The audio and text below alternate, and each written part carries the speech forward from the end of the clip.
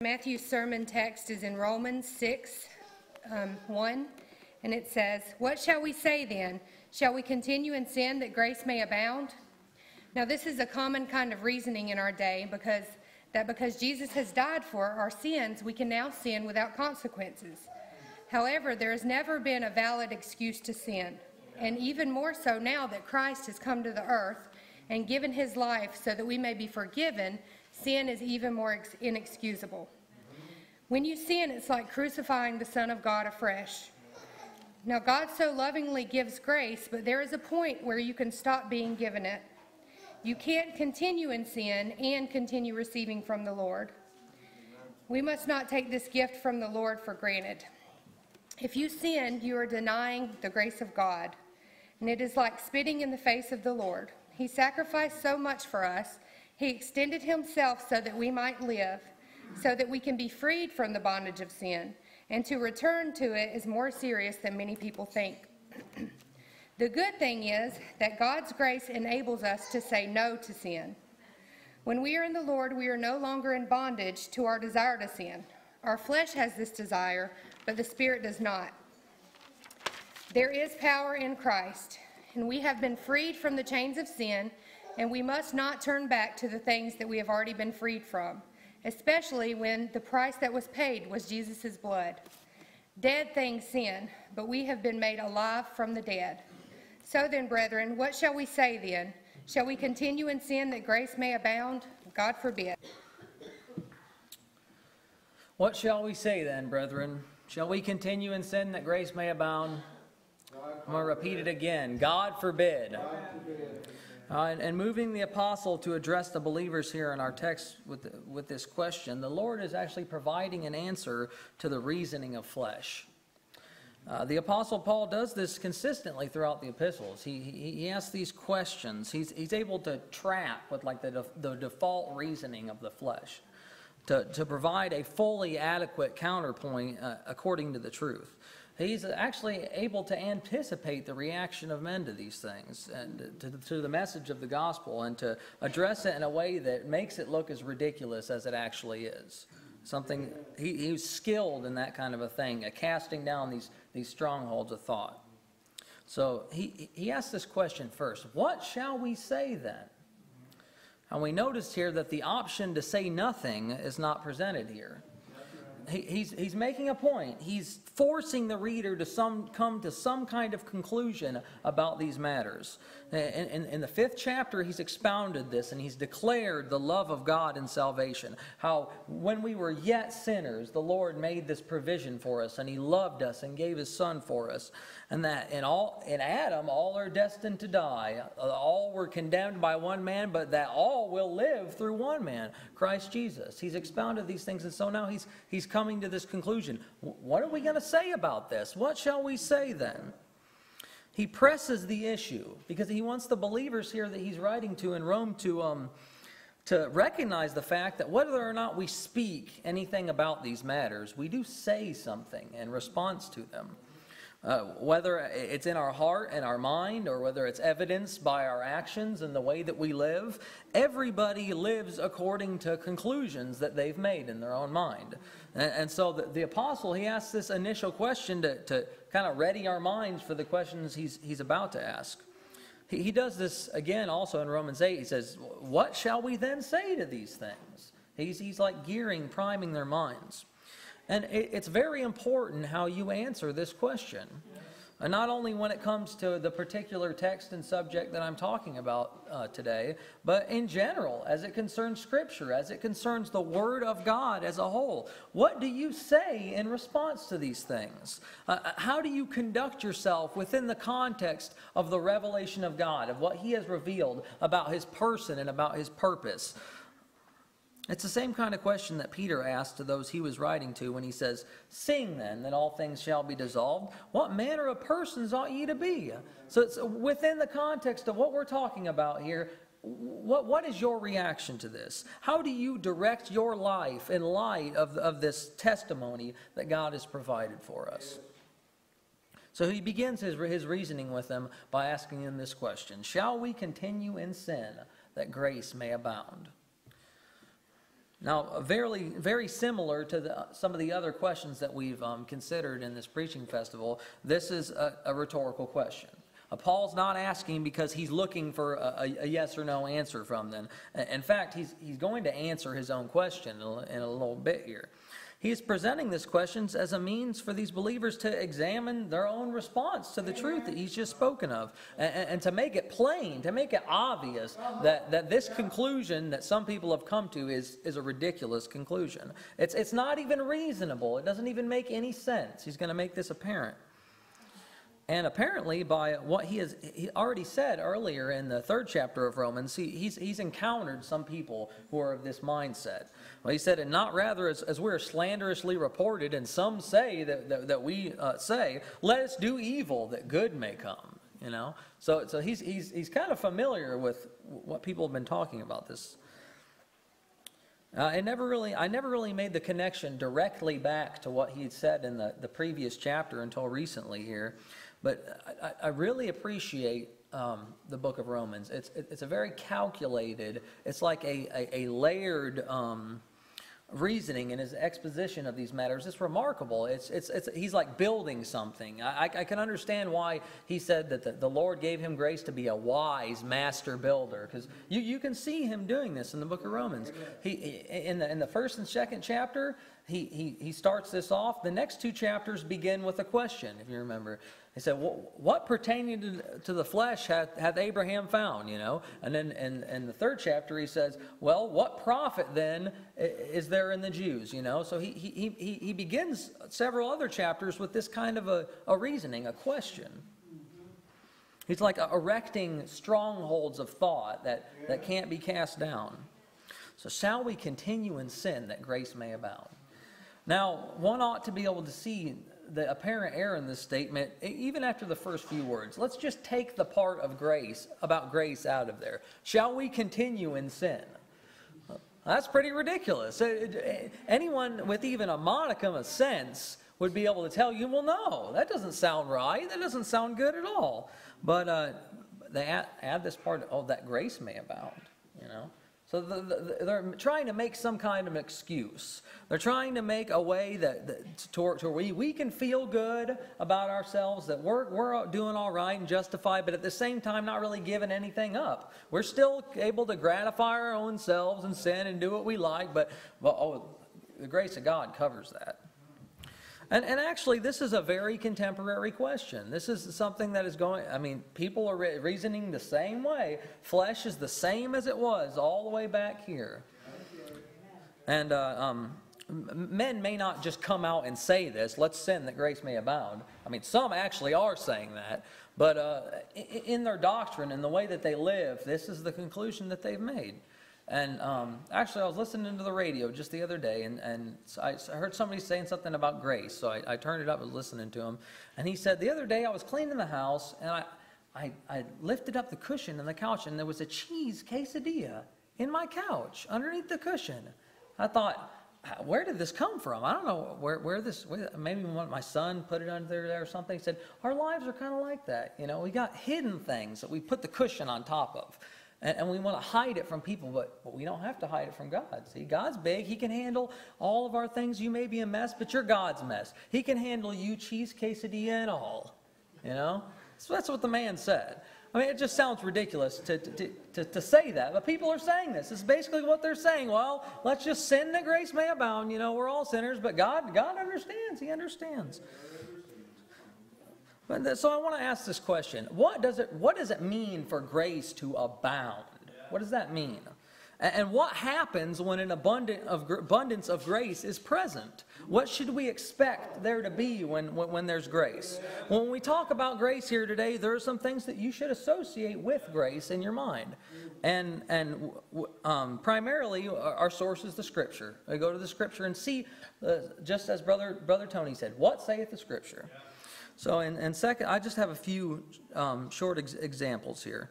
In 2 Corinthians, he said, and God is able to make all grace abound towards you. So what's going to happen when all grace abounds towards you? That ye may always, having sufficiency in all things, may abound to every good work. So grace causes us to be sufficient, right? Grace causes us to be able to abound to a good work. Does that sound like sin continuing? It doesn't sound like sin continuing. It equips us to participate in the kingdom. This is what grace does. In 2 Thessalonians, he says that the name of our Lord Jesus Christ may be glorified in you and in him, according to the grace of our God. So it's by the grace of God that we are able to glorify him. When we think about grace, we ought to be able to associate it with enabling us to please God. That's an example of grace abounding, that you can actually be pleasing to the Lord. That's what we should associate with grace. And one more example, in 1 Peter chapter 5, verse 10. Now, he could have said this any number of ways, but he chose to say it this way on purpose. But the God of all grace. So what's the God of all grace going to do here? Who's called us unto his eternal glory, after that you've suffered a while, make you perfect, establish, strengthen, and settle you. So grace is what allows us to enter into this perfecting, establishing process. This is a work of grace, something we should think about, that we are called to God's eternal glory by his grace. So just in summary there, grace makes us able to abound toward every good work. It makes us able to glorify and please God. It perfects and it establishes us. So what about that would lead you to the conclusion that more sin means more grace? In the context of what I've just affirmed, it ought to be obvious that grace is not just a provision that's granted within the context of a sinful individual.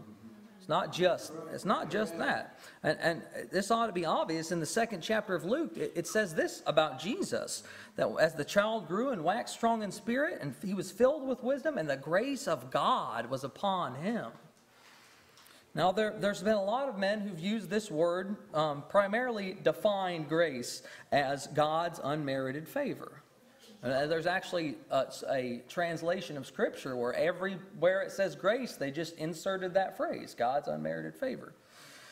I would agree that none of us are worthy of even the least of the blessings of the Lord. I know that this is the truth, but this phrase, it like exalts an emphasis that makes men come to improper conclusions.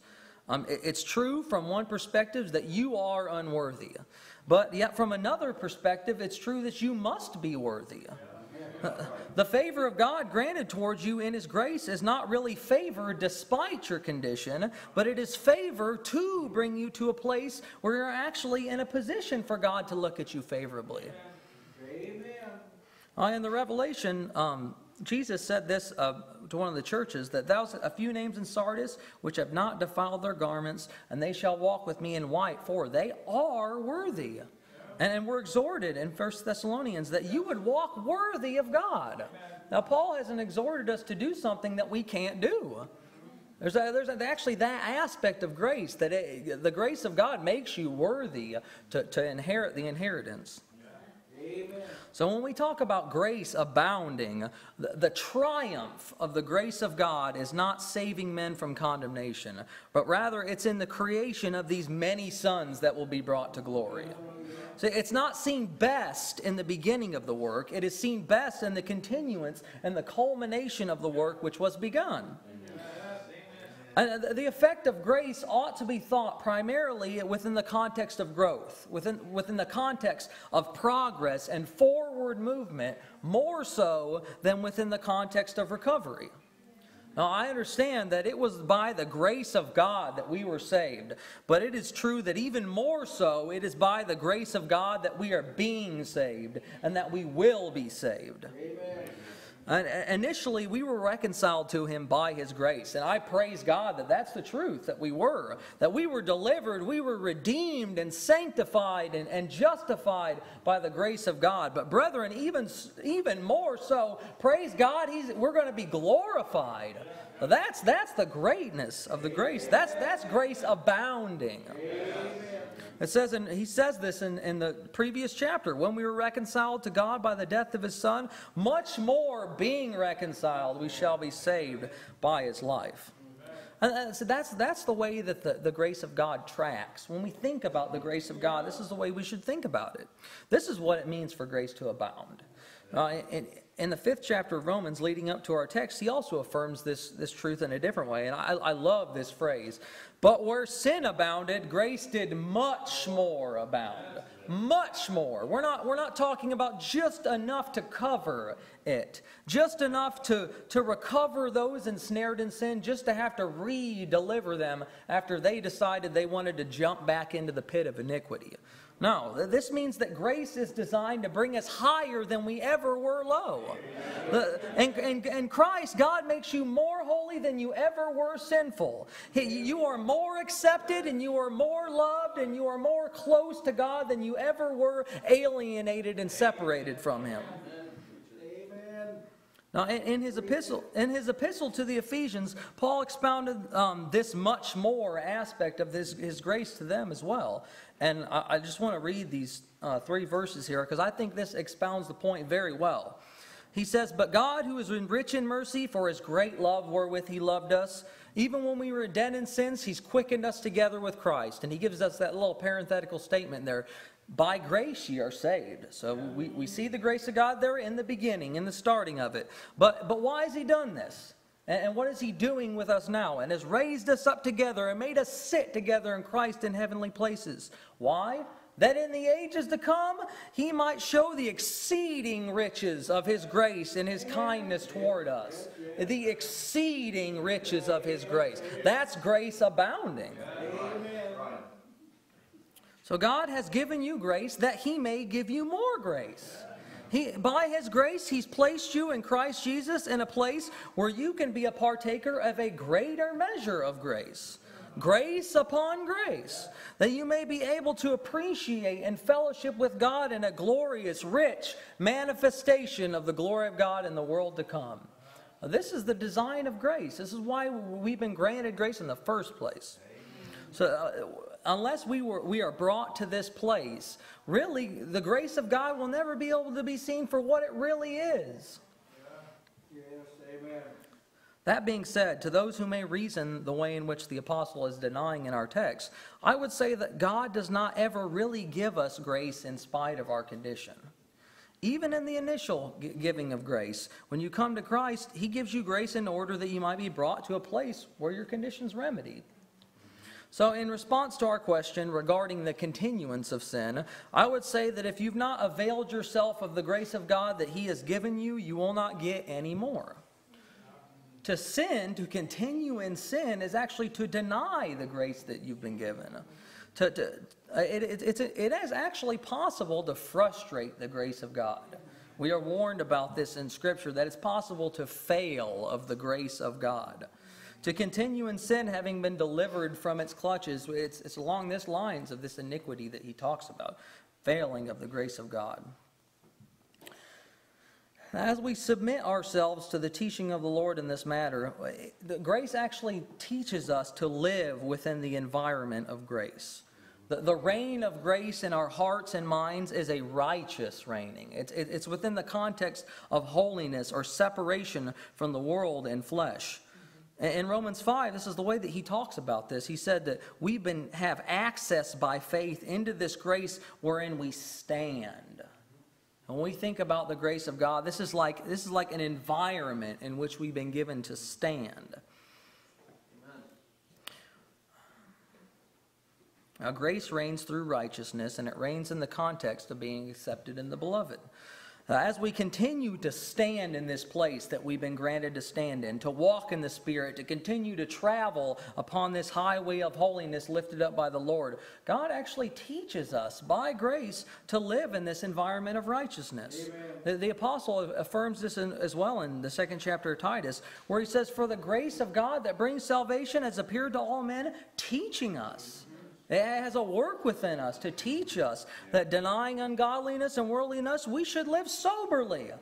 Not that we should continue in sin, that we should live soberly, righteously, and godly. So, brethren, in response to this, shall we continue in sin that grace may abound? God forbid. We can say God forbid to that. Now, other versions of this, God forbid, they read, of course not. May it never be so. Certainly not. This is a denial of everything that the grace of God does and represents. This is like the antithesis of being a partaker of the grace of God, of grace abounding to continue in sin. And I kind of appreciate the way that the King James renders this. God forbid is not, as far as what I can see, it's not technically the words that are there in the translation, but it's a good thought.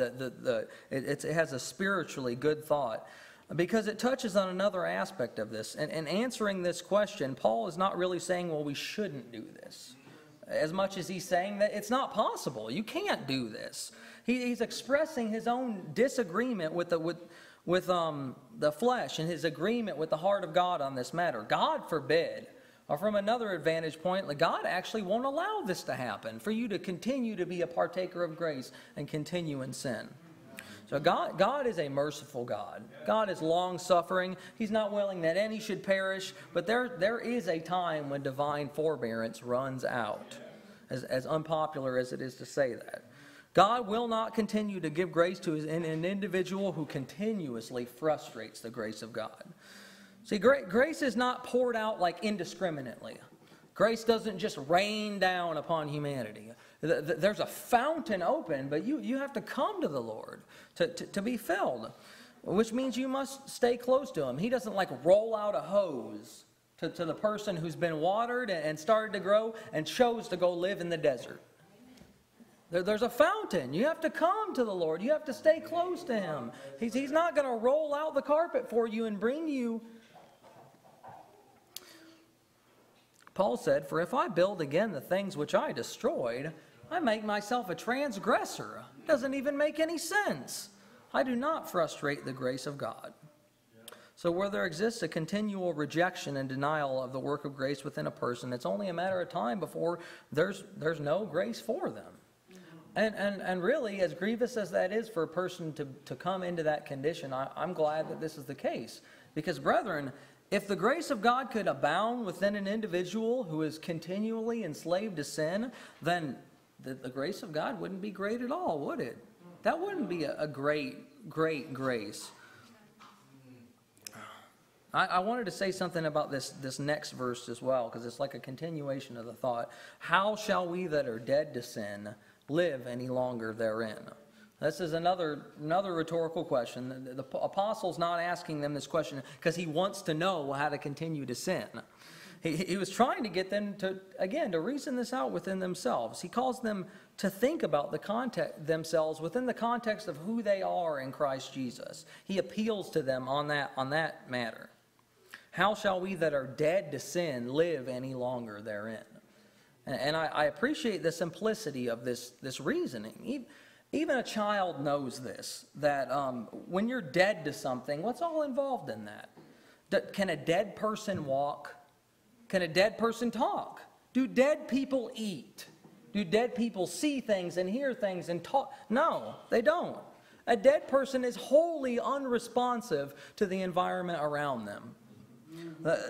They don't listen. They don't have any kind of fellowship. You can't have fellowship with a dead person. They're just there. And when we think of being dead to sin and dead to the world, this is the way that we ought to think about it in this matter. We are not responsive to the world in that manner. We don't have conversations with the world. We don't listen to what the world listens to. We don't enjoy what the world enjoys. We don't partake of what the world lays out for us. We're just kind of there for the time being. And this question brought to my mind the reality of the situation in which we find ourselves. When we talk about the death of Christ and what it accomplished on our behalf and our own personal apprehension of these things, it involves not only a participation in the benefits, but it also involves a participation in the death as well. There's a very real separation that has to take place here. I don't think that's what's a lot of what's lacking in teaching and preaching in our day. The connection between the provision that's been made and our apprehension of it. The provision of Jesus is not simply that Jesus accomplished something for us and now He's giving it to us, which is true. That's true. But He Himself is our salvation. That's the thing. His accomplishment of it and the putting away of sin was in order for us to be one with Him. For us to be able to apprehend this and become a part of this, it will cost you something. One must die with Jesus to be raised with Him. There's a death that has to happen. And when we talk about salvation being the free gift, we don't mean that it doesn't cost you anything. We mean that God has given you what you could have never paid for. You really only have so much capacity to hold things in your spirit, so to speak. And if you're going to receive this free gift, if you're going to lay hold on eternal life, you must let go of something else. It's not going to cost you in the sense of having to purchase it, because you couldn't ever give anything that would be an adequate payment. I understand. We have to buy and sell the truth. There's something that we give up to be able to be a part of Christ, but it's not like we are paying for it. We're not purchasing it in that sense. What I'm saying is, it will cost you what you're currently holding on to in order to obtain the gift. You can't hold on to these two things at the same time. You only have so much capacity in your spirit to hold on to something, and you can't take that gift unless you've given up what you're grasping. And similar to what we just spoke about, being in this arena of grace, the grace wherein we stand, we live and move and have our being in God through Christ Jesus. For us to partake of these things, we must die with Christ. We must actually leave one place and go to another. There's a translation that takes place. To vacate one region of spiritual existence and enter into a new one, into a new heart and a new spirit. So really, in summation of these things that we've been speaking about today, the only way that we may continue in sin and live any longer in it is if we reject and we refuse the grace of God. If we actually resurrect our fleshly and carnal desires again. If we crucify ourselves unto the Son of God afresh and like the dog turn back unto our own vomit. That's the only way that this will take place. So let me ask you, brethren, does that sound good? No. Does it sound like there's something to be had there? Like this is something that we want to do? No. There's not any glory in that, brethren. I don't know about you, but I would rather die with Christ that I might forever live with Him. I would rather abstain from fleshly lusts that war against the soul, that I might let the grace of God abound in me, that I might have participation in the great and glorious day when God reveals to His sons the exceeding richness of His grace. I want to be a partaker of that exceeding grace. So, brethren, in closing, what shall we say to these things? Shall we continue in sin that grace may abound? God forbid. So I say, let us continue in Christ that grace may abound. Glory to God. Let us that are alive unto God live forevermore in Christ. Amen.